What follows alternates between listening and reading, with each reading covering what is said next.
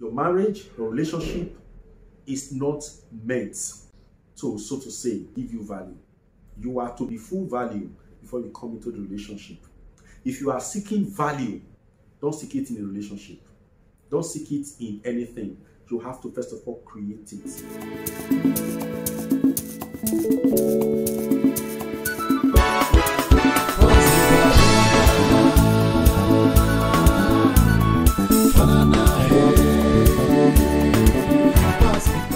Hello, powerful one. Welcome to this edition of Inner Growth to Osezuah Elimihe. Today, let's look at why you may not be happy in that relationship. You know, when it comes to relationship, people are always of the desire to have someone that will be nice to them. Their entirety is devoted to finding the right mate that fits their picture, their idea of a mate. Therefore, whenever they get one and things are not coming out the way they expect, they always see it as the other person's fault. The question is it always the fault of the other person? It is very easy to answer if somebody were involved in a relationship that is abusive. You say, okay, the man or the woman is violent. That is why it is that way. But what if it has nothing to really do with the person that is perceived to be abusive? What if you were the person carrying yourself wherever you go? Recently, the talk on social media here in Nigeria has been, when the marriage is not working, take a walk. Just walk away. Walk away to where? You are taking yourself with you wherever you go. Remember that. So you take yourself to the next house, to the next relationship, and you begin to catalyze the same experience that you have been complaining about. So how are you going to manage your life when you haven't really managed your human system effectively to match the challenges of life? Well, it sounds cryptic, right? Well, I'll tell you this. It is not as difficult as you think. Whatever we get, we have it always coming. Well, we'll say more of this when we come back from this break. I am Osezuah Elimihe. You know me. I am in the game of helping you grow from inside out. That is the dream.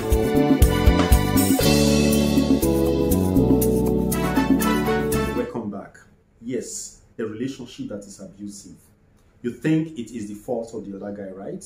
We always see it as the fault of the other person. The woman sees it as the fault of the man. The man sees it as the fault of the woman. Sometimes it's even the fault of the mother-in-law, the father-in-law, the family members.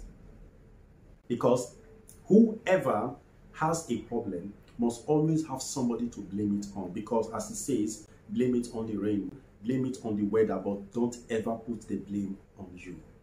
Remember, on this channel, we always tell you, do not put the blame upon yourself. But we also tell you, don't place the blame on anybody or anything.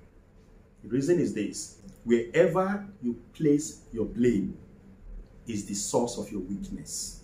In other words, whoever you place the blame on has power over you. So take responsibility. Don't take the blame, but the responsibility. What is it? I am committed to making my relationships better.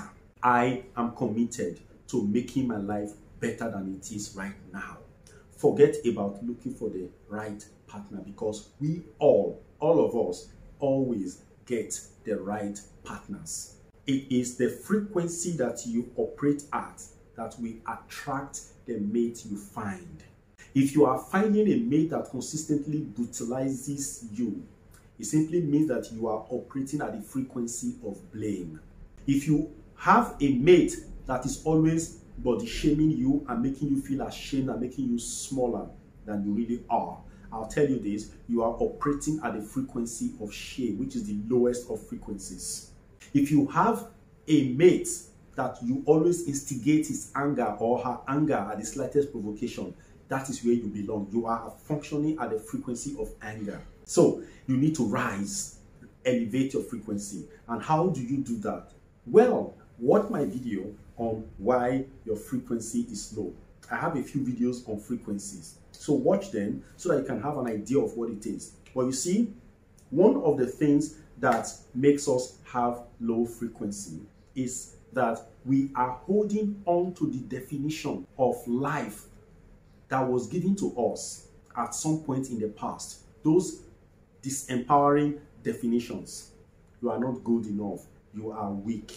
You are not responsible. You will not amount to anything good. You are just like your father. You are just like your mother. You are like your mother's family. You are like your father's family. Yeah. So those are the things. When you carry such message locked up as a program at the back of your mind, working at your subconscious, your frequency are bound to be low. If you have somebody that offended you at some point in your past that you have not forgiven, you carry anger against that person. Anger will lock you down at the frequency of anger, and then you'll be attracting things that are from that frequency. When it's said, forgive and forget, the expression is not actually meant for the person you are forgiving and forgetting. It is meant for you, that you might heal. So forgiving is a human quality that is intended to heal us and place us in better states.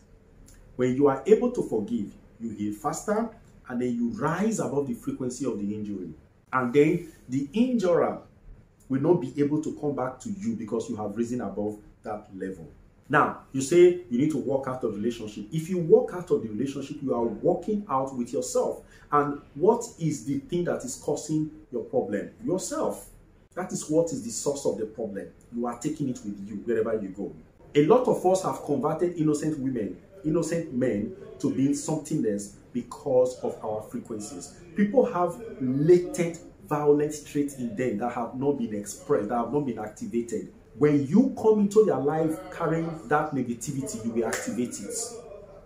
And they end up being brutal. And they hate themselves for doing it, and they hate you even more for making them do it. It will be better that you walk into a relationship, and because of your high vibe, you are able to extinguish the latency of negativity in them, and you make them better. And that is the purpose of a relationship anyway.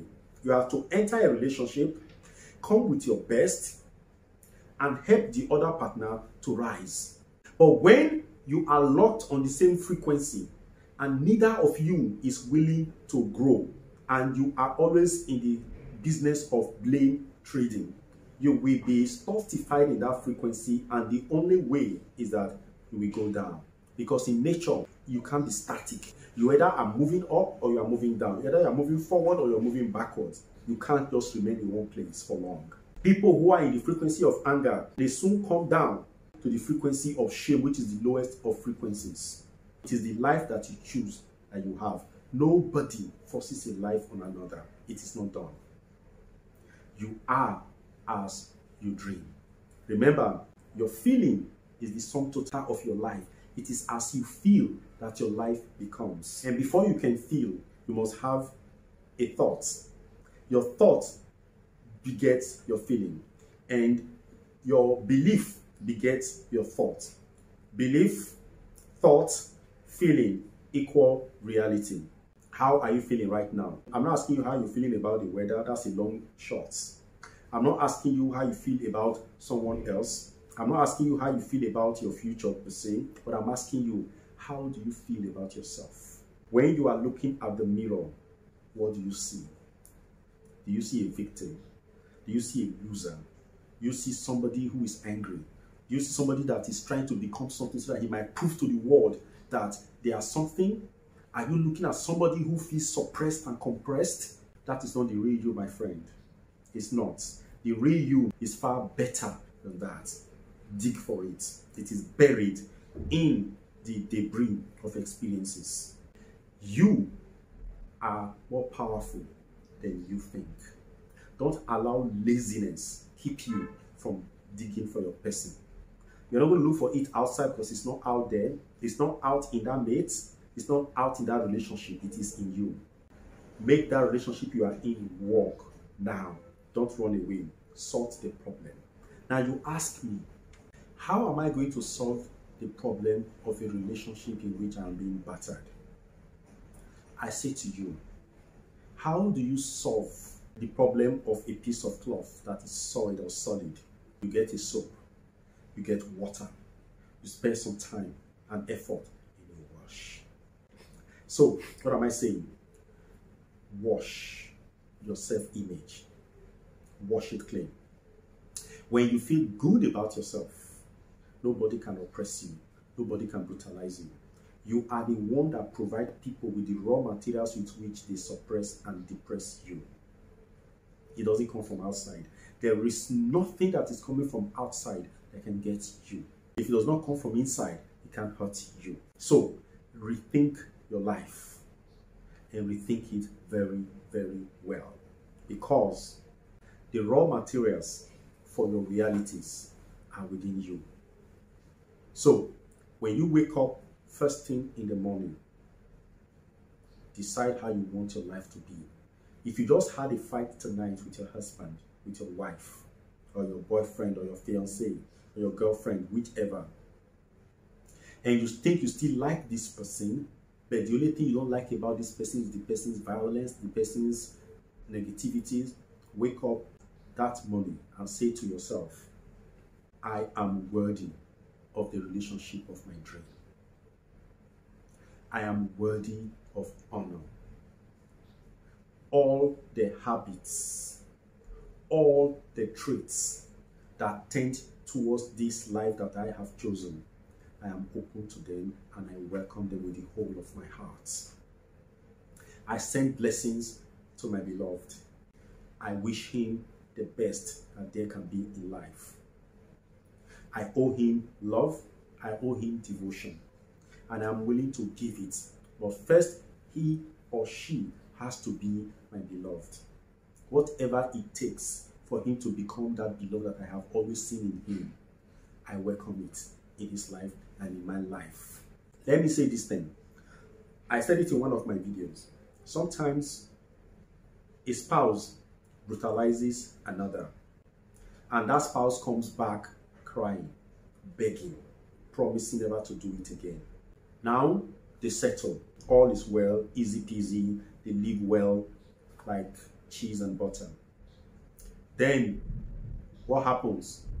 Because the other mate still has it at the back of the mind that this is brutal, this person is an abuser, as long as you keep that memory alive, as long as you keep that story alive, that story, that memory being powered by your presence and your energy will trigger a repeat performance of that event in the nearest future.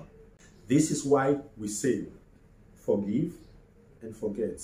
The forgiving part is not possible unless you forget. A lot of people say, I can forgive, but I can't forget. No, the forgetting is not memory of the events. I've always said it in some of the videos. It is not memory of the event. It is the memory of the injury from the event. It is your interpretation of the event. That is what you should forget. The hurts, the injuries. When you forget them, you will heal. When you heal, you will have a new life. Remember what happens to a tree that is cut?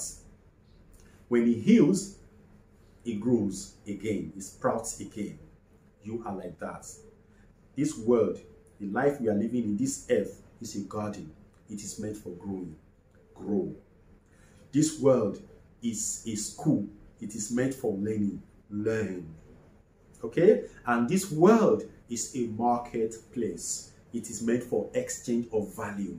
Make a value out of yourself. It is the value that you place on yourself mentally. You don't have to say it with your mouth. It is this value you place upon yourself that determines what people bring into your life. Now, people say that if the owner of a piece of cloth considers it rag, others will pack dirt with it. How is your life? Don't make it a punching bag. Don't make it a spitting bucket. Don't convert it to a gutter. elevate your sense of self. Talk to yourself. Spend more time with yourself. There are a few videos on this channel that you can watch that will help you lift your sense of self. Tell yourself, I am worthy of life. I am worthy of the very best that life can bring. I have all it takes in me to be what I ever want to be. I am powerful, I am wealthy, I am worthy, and I am healthy. You are healthy psychologically, you are healthy physically, you are healthy environmentally, you are healthy mentally, you are healthy energetically and psychically. You are all-round health. Be conscious of that and find your happiness, because without your happiness, growth is impossible. Because your happiness is the stream of life connected to the tributary of life, which is your higher self, and that connects you to the source, the ocean of all beings and of all possibilities. Don't walk away from the relationship. Walk away from the mentality that informs the relationship. Otherwise, the next relationship, you are going to take yourself into it, and you will continue the cycle again. Wow, that is all I can say for now. If this video makes sense to you, if it communicates with you, will it not be proper for you to share it to other people? Right? Share it. We'll be happy that you share it, because we will be growing. As long as we grow, we'll do more videos. Make your comments. Feel free to disagree with us. If you agree with us, feel free to air it. If you don't agree, air it. We'll throw more light on it. We are here to serve you. Make us serve you. Let us know what you're thinking about all these things we say. God bless you. Until we see you again on the next episode, I still remain your beloved host, Osezuah, Elimihe. You are a growing concern. It is well with you. God bless you.